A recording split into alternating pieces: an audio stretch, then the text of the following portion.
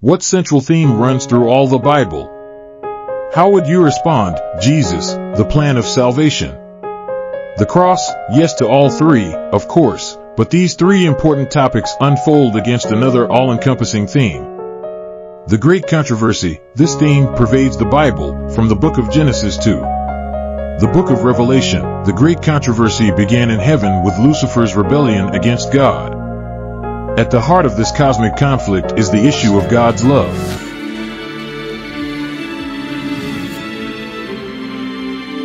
Good morning. Happy Friday. Welcome to Whispering Hope. And this morning, we have in the house Dr. Knowles and Dr. K. White. And our brand new quarter has begun, the great controversy. And all week, we've been looking at the topic, the war behind all wars. And so I'm going to invite both of them to greet us, and then we're going to ask Pastor K. White to pray for us to jump into our study for today, this brand new quarter, this brand new study. Well, it's going to be an interesting study. Let me say good morning to everyone, and I hope and trust that this Friday will bring you great blessing and a good spiritual journey as you take it one moment at a time. Right, good morning to everyone. It's always a pleasure to be on Whispering Hope Sabbath School, and it's also exciting to be back for this new quarter. We know God has so much to say to us, and we anticipate opening up the Holy Spirit even today in this study. Let's bow our heads as we pray. Father, today we thank you for this new day. We thank you for your mercies, new every morning. We thank you for your word, which is able to bring about revival, reformation, transformation in our lives. We thank you for this important topic, even throughout this quarter, even the lesson today. Lead and direct in our study. In Jesus' name, amen. And so we begin with our topic, the war behind all wars. What does this topic mean to either of you, or to both of you, Alan? Well, it's suggesting, just as it says, there's a war behind all wars. I want to think that all wars refer to the wars we are visibly, audibly able to observe or hear about, because earthly wars are those that we can relate to, but it's suggesting that there's another war, and that war is the one that is responsible for all these wars between us. And I think the lesson we're going to get into detail as to who are the factors, the main players in that war behind all these earthly wars that we do hear about and be a part of today. Yeah, I agree with Dr. Knowles here. As we consider the world around us, we see wars. Presently in our world, there are a number of wars that we are reading about and we're hearing about on the news. And we see the impact of the wars on the political world, on the economies of the world. We see displaced families. We see children who are crying, families going through difficulties as a result of the wars. And we see even in our little island, the rise in food prices, sometimes gas prices, because of wars in other parts of the world. And I believe the title is appropriate because as we consider the implications and the impact of the wars, we're able now this week to discuss the reason behind the wars. And I think today this is a very appropriate title as we consider, as Dr. Knowles mentioned, there's a bigger war, there's a bigger story, and we're only seeing the impact of this great controversy which has impacted our world. Amen. So it's time for us to look at Revelation 12, 7 and 8, our memory text for today. And it says, "And war broke out in heaven. Michael and his angels fought with the dragon. And the dragon and his angels fought, but they did not prevail, nor was a place found for them in heaven any longer." And so, pastors, doctors, we're going to ask you all to unpack Revelation 12, 7 and 8 for us. Yeah, this is a very significant passage as we consider the war that we're talking about, the great controversy and the war behind all wars, as the title mentioned. And so this we can say was the first war, the first major tension that we know of based on biblical records in the universe, the first major disagreement in the universe. And clearly there are two players mentioned here. We see Michael, who is Christ. We see Satan, who is Lucifer in the tension. We also see a few things. The Bible says that Satan or Lucifer was thrown out of heaven. And it clearly shows a number of things. One, that Michael, has greater strength than Lucifer.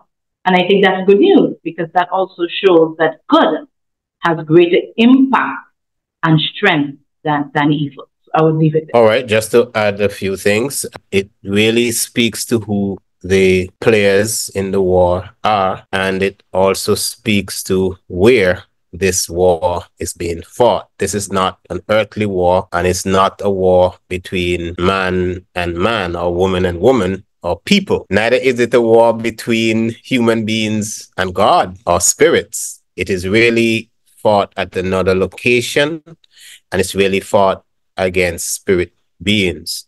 And so this particular war may have been one of the critical encounters that resulted in Satan being cast out. We know that there will be the great battle of Armageddon towards the end, and that will be war again. We do not have any description of a previous war, but we have description of conflict when we look at Isaiah 14 and so on, between when he wanted the throne of God. But now we see that, it's either the war has heated up, but this time it says that the dragon and Michael, who we understand to be Christ, and from a Seventh Adventist perspective, we understand Michael, the archangel, representing Christ, who fights on God's behalf against Satan.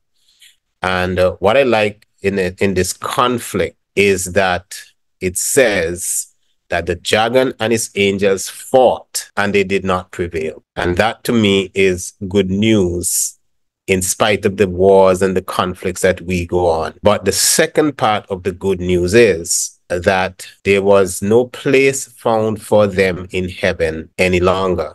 This is good news. But when we get to the next verse, we're talking about the context now. It really tells us that it wasn't good news for us in terms of the experience, but the outcome is going to be great for us, because it says, woe to the inhabitants of the earth, because the dragon, the devil, has come down with great fury, right? Because he knows that he has a short time. So the inhabitants of the earth will go through a rough time because Satan is cast out and he's angry that he has lost this part of the war. But I like also the first part where it says Michael and his angels fought. It seems as though Michael was tired of Satan's challenges and says it's time to get out. And Satan fought back, because notice the fight seems to start with Michael saying, listen, this is enough. Enough is enough. Satan, the dragon and his angels fought. It's as though they are fighting back, but they could not prevail, so they couldn't stay. And so there came a point when enough was enough, and he was cast out. But we know the end of the story, and the end of the story says that one day, not only will they be cast out to the earth, but the earth, the hell fire, the lake of fire, will destroy Satan and his angels forever. So that's the final outcome.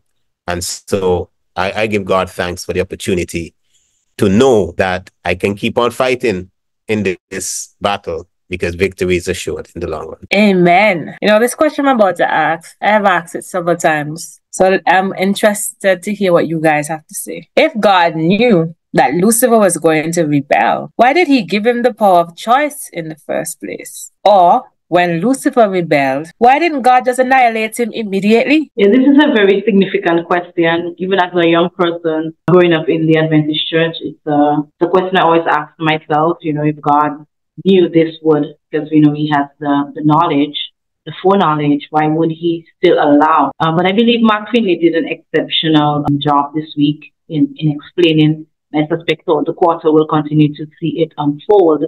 But definitely, we see freedom of choice is a result of God's loving character, who he is as an individual. The writer this week quoting from Ellen White, and I think it's such a beautiful quotation, that love awakens love. I think this is so heavy. In other words, love cannot be forced. A loving relationship is a relationship where both individuals are loving each other. Anytime one person is being forced to love, then that individual will not be happy. That individual will not be comfortable in the relationship. The Bible says we love him because he first loved us. And it goes back to the same quotation from Ellen White, that his love for us awakens our love for him. And we respond to his love because of all what he has done for us. Now, as we consider that, Satan's rebellion and the way God operated, and not destroying him right away, but allowing him to even have enough time to speak to the angels and to mobilize them and to create a rebellion, it speaks also to his character, which is a loving character. The Bible says love suffereth long and is kind. So we see the kindness of God. We see the long-suffering character or nature of God come just all being realized in the way he operated when Satan clearly, Lucifer clearly was creating this tension and organizing this rebellion in his presence. So I believe everything centers, or everything goes back to God's love. His character, who he is, he's patient. And I love the fact that love gives freedom of choice. Yeah, just to add to what Dr. White shared, I think that the question presupposes that there are tensions between God's knowledge and his ability to give freedom of choice because of what he knows. Many of us in our world, which is sinful, we tend to struggle with that. Because I know who you are, I'm going to limit you. I'm going to put you in prison. I'm going to lock you here because of what I know. So it presupposes that there could be a tension between both. In our environment, yes, there are tensions. And so we ask these questions. But when the little we know about God, there's no tension between God doing that. He can know and still give you the choice. And that's what he does for us all the time. There's no tension for God to do that. And that's why many of us struggle with questions, because our knowledge oftentimes determine how we relate to people. But God can know you're the worst person and still love you anyhow. And you have no shadow of doubt. And he wouldn't really fake it. He will love you genuinely, even though you are the worst person. So I think it's important to note that a perfect God doesn't have a tension between his foreknowledge and his ability to give us everything that he promised us. So giving us choice, therefore, was not a tension point for him, because he loves us, as Pastor White just shared, and he's going to give us all that we deserve, despite what he knows we're going to do with it. And sometimes when we look at the story of the prodigal son, right, the attitude of the second son was already known. I don't believe it's just one day he got up. It seems to have been an attitude, a pattern, a habit. And yet still the father didn't challenge. The father knew he would mess up, and the father looked for him to come back, because the father knew the nature of his son, and he was willing to give him freedom to make the choice that he wanted. So I think it's consistent with God.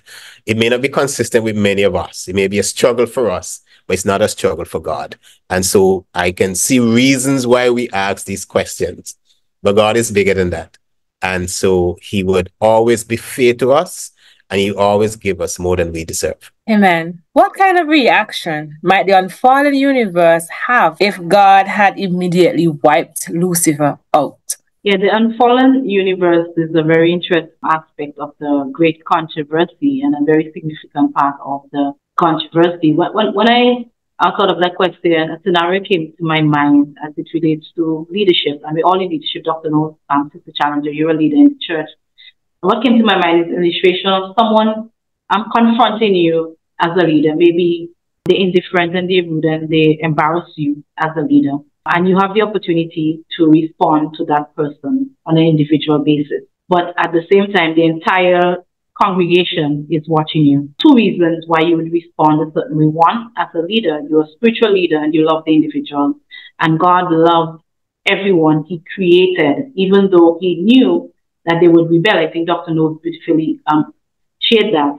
And two, as a leader, not only going back to the human element now, not only do you love as a leader that individual who may be outright rebellious and indifferent to you in the presence of everyone, you consider the others who now have to understand that you're a spiritual leader and they're looking on. It's in a similar way as it relates to the entire universe. God is a loving God. He loves Lucifer and all the fallen angels. And so his response definitely would be out of love. But number two, his response is taking into consideration the others who are also looking at him as their God and his own character. Not that God has to try to prove anything to anyone, but his character has to be realized in everything that he does. Thus, I would answer that question, just using that analogy, and let Dr. Knowles continue to give it that. Okay, it's a very good analogy. One I would have chosen myself, Dr. White. What I would say is that God is the only one with all knowledge. The universe, the unfallen worlds, the angels, the human beings that he created do not have unlimited knowledge. And I think it's a teachable moment for the entire universe. God knows how he made them. If you make a car, you know how you make it to function. You know how many miles, you know what it can take, you know how fast you can drive it. And so he knows the limitation of the entire universe, and he understands what would be the best approach to ensure that they understand the benefits or the demerits of a particular choice. So I believe that God, in his wisdom, realized that it's best to allow it to play out. Right? It's best to allow it to play out because the universe is going to learn so much. Because only God has foreknowledge. They would have known only good. But remember, good by itself always creates the curiosity for wanting to know the other option. We see that in the Garden of Eden. And so I think this was just a wonderful school to demonstrate who God is, to demonstrate his love, to demonstrate the dangers of going outside of God. And so if God would have taken out Lucifer and the other angels at that point, he would have missed a grand opportunity to teach about himself and also the nature of sin. And I think that they could have reacted that, listen, we just disappear, right? The suffering of being separated from God would have been terrible for Satan, right? Anyone separated from God cannot have a great experience. The universe would see that. Just as they would see what happens to mankind as we separate. They would have seen that. Not being able to see that means that they would not have seen what sin looks like. They would have seen that disobedience brings annihilation, but they would not have seen how it plays out in the life of the one who has disobeyed. So I think it's a learning school. It's God's university. I think that God knows best in this context to teach about himself, his character, and also the nature of sin as well. Amen. What is the concept of the universe's interest in the plan of salvation, as found in 1 Peter 1:12, Revelation 5:13, Revelation 16:7, so important to understanding this great controversy? Let me jump in. I think that it's important for us to recognize the context of the universe, because sometimes we only see as far as our eyes can see and hear as far as our ears can hear, and that's our world. The internet era has exposed us to many cultures, many belief systems, and a lot of people can't handle it, right? You see how churches, people used to wait on leadership for information. That's not the issue anymore. And you see how people are unable to handle different information. So Jesus prayed for unity in the church, I think, for reasons like this. But the universe, having been able to be exposed to the whole idea of what sin looks like, would be able to see how God responds to the sinner and to see that God has that amount of love that even when we make the bad choice, he doesn't love us less. He has a plan to save us. And so the whole universe will learn so much out of this terrible experience that we, the sinful world, are going through. It's a terrible experience. It's the worst we could ever think of. But it's a wonderful learning school for the universe to know that this is what sin is going to lead to. And this is what God is going to, loves us so much that he is still willing to save us even when we're at the worst. So he loves the good, the bad, and the indifferent people, but he doesn't love the good, the bad, and the indifferent sin that is in us, but he loves the sinners. Yeah, thank you, Dr. Knowles, for that. And as we consider the universe in our little own space, we are on planet Earth, and so that is our universe. But we recognize that God has to consider not only planet Earth, but even the unfallen universe that's been mentioned a lot in the lesson study this week. And so God has to rescue a lost planet, He has to put everything in place to save this lost planet because the controversy has expanded on the lost planet, with Satan now being in the garden and Eve being tempted and Adam, and they yielding to the temptation. And so God has to deal with this fallen planet.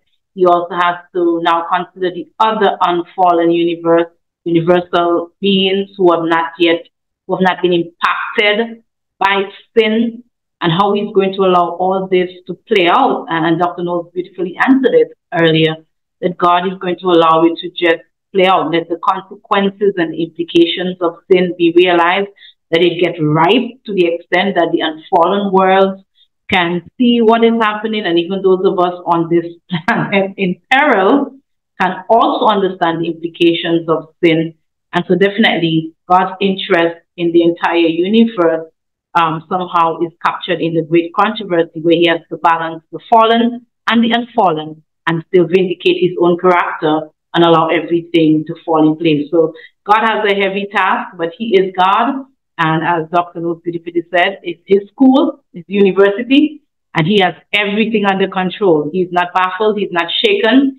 He knows what he's doing, and we trust in the end that evil will not rise second time. Amen. Very, very powerful statement coming from both of you, dogs. What reason or reasons can you think of for Christ's death on the cross? Was it only to reveal the character of God? Or was it to pay the ransom for sin? If so, to whom was the ransom paid?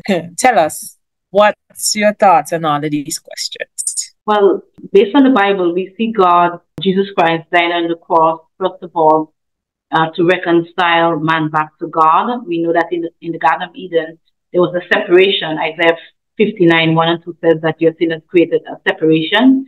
And the Apostle Paul says that God is being reconciled back to, or we've been reconciled back to God through Christ. So Christ is the one who is facilitating the reconciliation process. So reconciliation is definitely one of the major reasons why Jesus had to die. We spoke about earlier the unfallen universe, a world who are looking on. And so God then has to expose his character and allowing his son to come, his only son, to die on the cross. And it goes back to the same point that Dr. Knowles made about relation to the consequences of sin, allowing it to play out, because the fact that the Son of God, who is God himself, had to die clearly shows that the consequences of sin, you know, it's intense, it's grave, it is a lot. And so even the Son of God had to die. So Jesus came to die. He came to pay for our sin, the penalty. He came to pay the penalty for us. It's amazing. Or the ransom, penalty ransom. In the case of someone being kidnapped and someone has to come and pay the ransom, I think that's a very human analogy. So yes, Jesus came to do that. But when I read the second question, to who, it kind of baffled me. And I did some reading, and I want to read a quotation from Ellen White, because I think there's something here that's interesting. Ellen White says, Satan refused to let his captives go. That's the universe. He held them as his subject because of their belief in his line. That would be from Adam and Eve to our generation. He had thus become their jailer. So we're like in prison. But he had no right to demand that a price be paid for them, because he had not obtained possession of them by lawful conquest, but under false pretense. So when I thought about who should the ransom be paid to, initially I said maybe to Satan, but Ellen White says no, Satan took the universe in pretense. So God really didn't have to pay ransom to anyone. He is God. He made a choice to pay a ransom, but he is God, and he is not obligated to do anything to Satan, because what Satan held onto it and said, this is mine, it's all in pretense, because he has never owned the universe and he has never owned us. So I thought that was very instructive. All right, I will just add a few points. Thank you, Pastor White. It's a loaded question. It has multiple parts, so I'll answer in two parts. It speaks to, first of all, the whole aspect of Christ's death on the cross Was it only to reveal the character of God? Was it to pay the ransom price for sin? Well, I think we can't separate the character of God and the ransom price, because one speaks of the other. Based on God's goodness, he will pay the price because he loves us. And if he pays the price, he says it really goes back to the fact that he's a good God. So I don't think it's one or the other. It's both. I don't think we can separate both, because only a person of good character will pay the price. And only if you pay the price, it shows you have good character. So sometimes there's debate between these, but I don't think that you can have one without the other. So it's really a demonstration of God's love and the goodness of God, why he would have paid the price. And so it plays out there.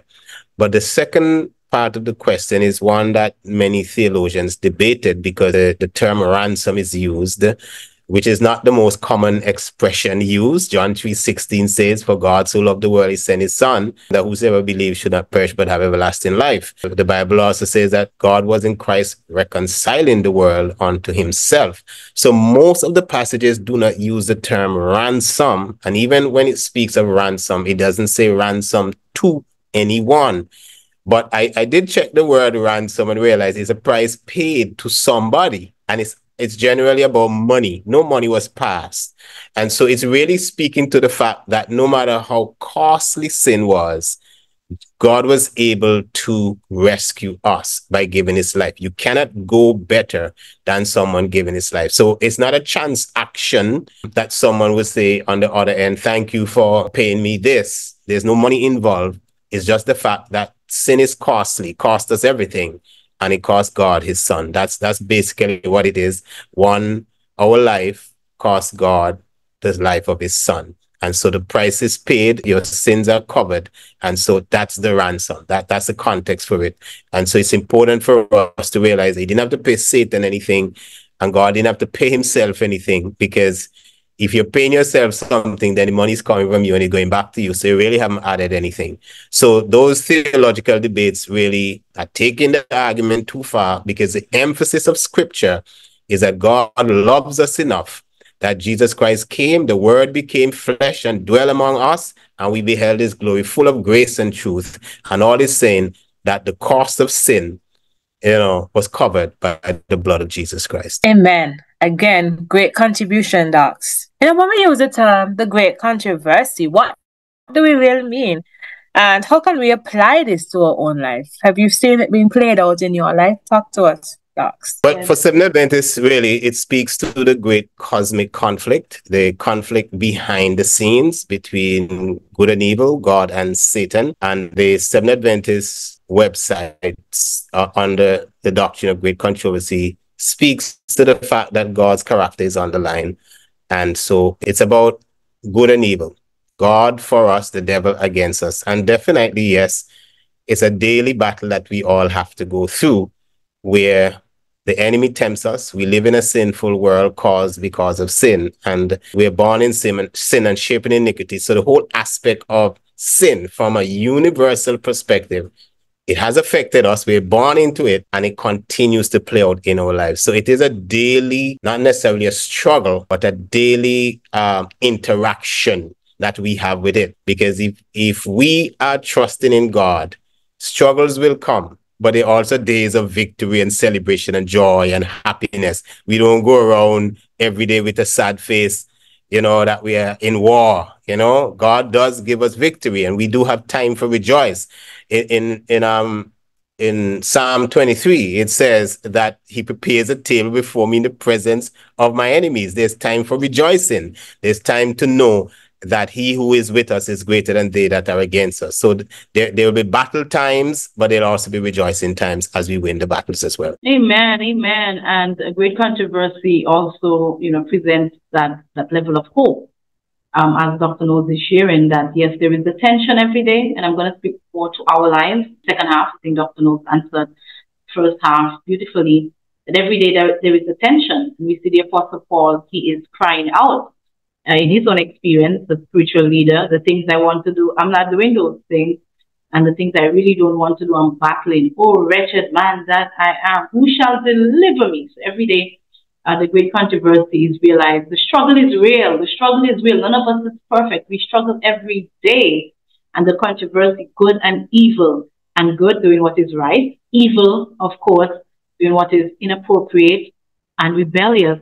Every day we have to make that decision. But today there is hope that in the great controversy, the Bible says, I am crucified with Christ. Nevertheless, I live, but yet not I. It is Christ who lives in me.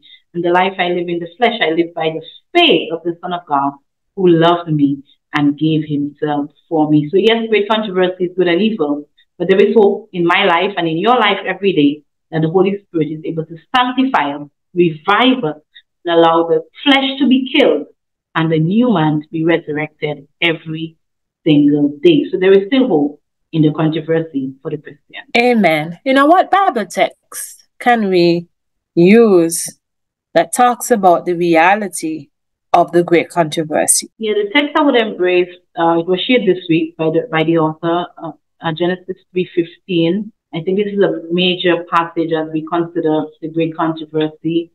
And clearly, Adam and Eve, they sinned, they were disobedient, and God had a plan to save them. And the text indicating, I will put enmity between thee and the woman, between thy seed and her seed, it shall bruise thy head, and thou shalt bruise his heel. Genesis 3:15, we see it playing out here. That there is tension, that there is war between the woman and the serpent, the woman being the church, the woman serpent of being Christ, being Satan. Let me go back. Let me say that over. The woman being the church and the serpent being Satan. But even bigger than that, the woman is not just the church and in the context of Seventh-day Adventist Church or specific denomination. The woman also humanity, that everyone who's plagued by sin, there's a continuous tension between the two. But then we also see victory there, where Christ himself will suffer some bruising at his heel, but Christ will also give Satan a fatal blow to the head, to Calvary. And so we see the great controversy playing out in this passage, but the passage is one of hope, the same hope we're talking about, that in the end, Jesus Christ will be victorious, that his death on Calvary's cross reconciled man back to God, that ultimately good will triumph over evil. And so this is one of the major passages in Scripture which exposes the controversy theme, but also explains the hope that will come in the end and the victory in Jesus Christ. I want to add a few more passages to what Dr. White just shared. Our lesson brought out a few. Job 1 with the universal conflict, when Satan went to meet with the other sons of God in the book of Job, and how he asks God to really test Job by, creating hurt and harm and injury to him.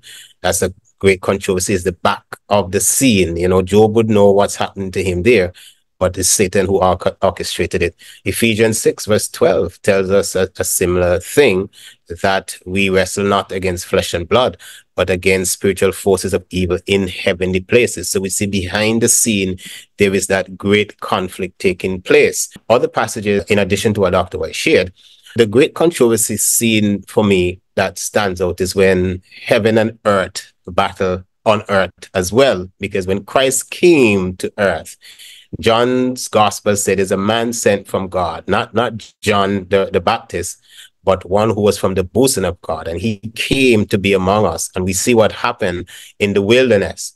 It's like the forces of good and evil has come to earth to battle it out. That's what the cross represents, the great controversy being fought here. That's what Jesus preached when he preached the gospel of the kingdom. He says the kingdom of God is here. And the kingdom of God brings destruction against the kingdom and forces of darkness. And so we see, it's like he said, a strong man entering into another man's territory. So we see God coming in to invade what the enemy thought was his. And so we see the great controversy being played out right on earth. Every step, every move, every healing, every sermon that Jesus had done was really the great controversy playing out here on earth. And so when Christ went back up to heaven, he says, listen, just before he went back up, he says, all authority is mine now in heaven and earth. I've come down, I've conquered, I've gone back up. You don't have any more access, and he kicked him out. And so we see how it plays out. So all these passages and the whole book of Revelation really points to the fact that the great controversy between Christ and Satan continues. Satan has come down to make war with us, very angry. So the great controversy is coming down here to create havoc. But Christ, when he walked among the candlesticks, said, I haven't abandoned you. Problem in the church, I'm here with you. Problems in the church against church members fighting, I'm here with you. Problems the world against you, I'm here with you. Satan against you, I'm here with you. All the governments and leaders come together, I am here with you. And in the end, we're going to have the victory. So the great controversy demonstrates that God will win. And if we are on his side, we too will win as well. Amen. You know, there's so many gems that we can pull from what both of you have said this morning. But I'm going to merge the two questions in the interest of time. It says, how is the Seventh-day Adventist understanding unique among other Christian denominations? And what is this great controversy theme that sets us apart? I think there are some major areas which allow us to be different as Seventh-day Adventists as we consider the great controversy. But most of them were highlighted in this first lesson. We see the concept of the unfallen universe or the unfallen world. This is a unique concept as it relates to the Seventh-day Adventist Church, to my understanding.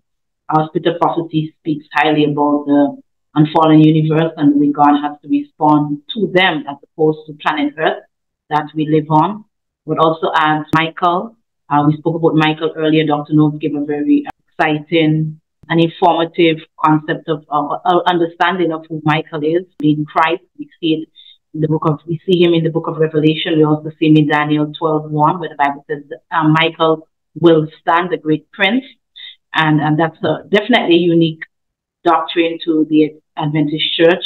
The concept of freedom of choice, I think, is also an amazingly, a beautifully coined concept from the Seventh-day Adventist Church. I won't say other churches don't emphasize it, but I love the fact the writer says that it is in our best interest for God to give us freedom of choice. And the way we are able to really connect it with all the evil in the world, and people say, if God is so good, why so much evil? The way we're able to link that to freedom of choice and God's character, I think definitely the Seventh-day Adventist Church, we have been able to really capture this to the power of the Spirit and to the understanding of the Scriptures. Yeah, it's an interesting twofold question because it is projecting a thought that we should accept. And number one is that the Seventh-day Adventist understanding is unique among the denominations. It presupposes that you know that. The question is it that unique? And I think there's some unique areas, but I think all Christians do consider a great controversy. What I think is unique about the Seventh-day Adventists is our emphasis. Having come out of the great disappointment, having come out of the whole prophetic movement, I think it does give us a unique emphasis. But I don't think that the teaching itself is unique. There are some aspects of it in many other doctrines that we hold unique to others. But I think the whole aspect of great controversy is around. You know, most people know that there's war between good and evil. You know, God is there. I will add one more to one of the unique areas. I think we have unique areas, but not that the doctrine is unique to us. One of the areas I will add to what Pastor White shared, because our understanding of Michael the Archangel, few denominations look at Michael as Jesus, and also few also see the universe in Job chapter 1 as unfallen worlds, the sons of God when they met as unfallen worlds. This gives us a kind of universal picture to see how Satan seeks to interface. So there are some unique aspects that we hold, and I think that's what stands out. But the second question also presupposes something. It says, what is it in this great controversy theme that sets us apart as Seventh-day Adventists? I think that what sets us apart are the unique areas that we focus on, and the fact that we have a very, very strong emphasis on the great controversy itself. It is one of our defining elements. It is one that we think would play out at the end. When we teach on the three angels' messages, it really speaks to that great controversy theme And the three angels' messages are central to our identity as Seventh-day Adventists. But for us, I think it's the emphasis that sets us apart, and not necessarily that others don't believe that there will be, that there is that conflict. But we do have a very strong emphasis.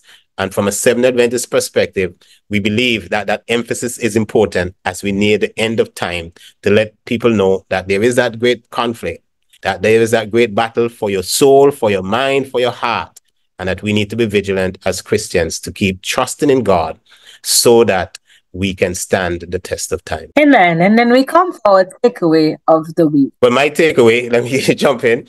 My takeaway for this week goes back to our topic, and it's speaking about the war behind all wars. It's just a reminder to us that we are part of a great cosmic conflict. And secondly, that we are on the winning side. That no matter how difficult it gets down here, the Bible creates that storyline for us, that understanding that in spite of the fact that you may lose loved ones, you may lose jobs, for Christ's sake, you may lose anything in this life, that Christ himself has won the victory. And even if you don't get everything on this side, the battle will be won, or has already been won, by Christ, and we will have our more than due reward in the long run. So keep fighting, keep faithful, and keep holding on to Christ. Amen. Amen. Powerful. Mine would be taken straight from the lesson. Freedom of choice is God acting in our best interest. And I think this is amazing as I consider the God who loves me, that he has given me the choice to love him. And he's done enough to open the door so that I can reach out to him. He says, come now, let us reason together. He says, behold, I stand at the door and knock. So there's an invitation, a loving invitation. And today I'm very excited, and I know we're all excited on this platform today to reach out to that God. We're not being forced. We love him because he first loved us. That would be my take. Amen. This morning, I just want to thank both of you for this powerful sharing of this lesson. There are so many thoughts that need further development, but in the interest of time, I ask that we look at this lesson again. It's very powerful. And as we consider the war behind all wars, consider, as Dr. Knowles rightly said, we're on the winning side. We may be battered and bruised, but in the end, we are on the winning side. And so I want to thank both pastors, both doctors for being on with us this morning. And tomorrow morning, we continue to look at the great controversy. But the afternoon is the grand finale. And we invite everybody in Antigua to join in Seventh-day Adventist Church for Worthy is the Lamb worship experience. And we want to thank all of our viewers on Whispering Hope, on Signs of the Time Ministry, and Second Advent for being a part of our discussion. So until I see you again, God bless.